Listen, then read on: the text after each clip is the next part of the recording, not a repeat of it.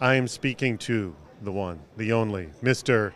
Brent Leary from CRM Essentials. And Brent, you had just finished a study last month about small, medium-sized businesses, and you asked them tons of questions about social, mobile, whatnot, and CRM. And you have some discoveries specifically to integration in mobile. What were they?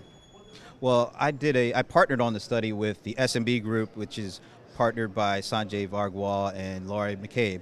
And so we came together last year. We did a social business study of about 750 folks, and we saw some really interesting patterns, some categorization around how small businesses can be either strategically using social and mobile and all the newer technologies versus more informal.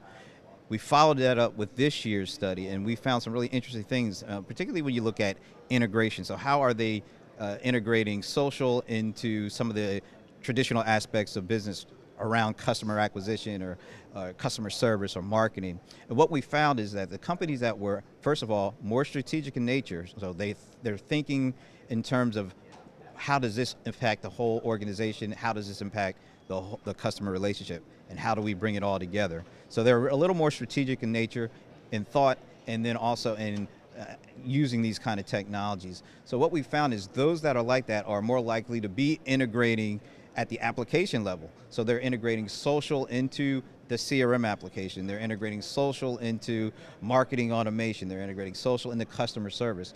And the ones that are doing that are about 2 or 3 times more likely to see positive benefit from using social tools because of the integration and the way that they can bring the organization together, have the organization working more collaboratively from a process perspective, but also from a product perspective. And they're seeing some really nice size benefits.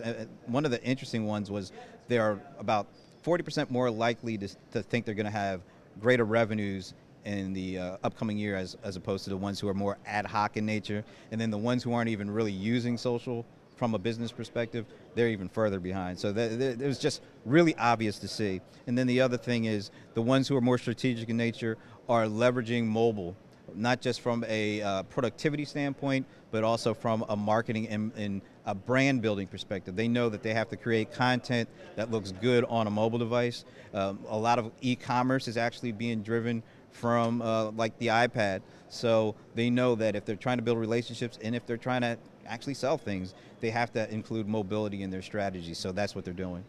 All right, I'm going to ask you a hard question, and the last one. If I only got a little bit of money, and I got to integrate or I got to go mobile, what should I be doing?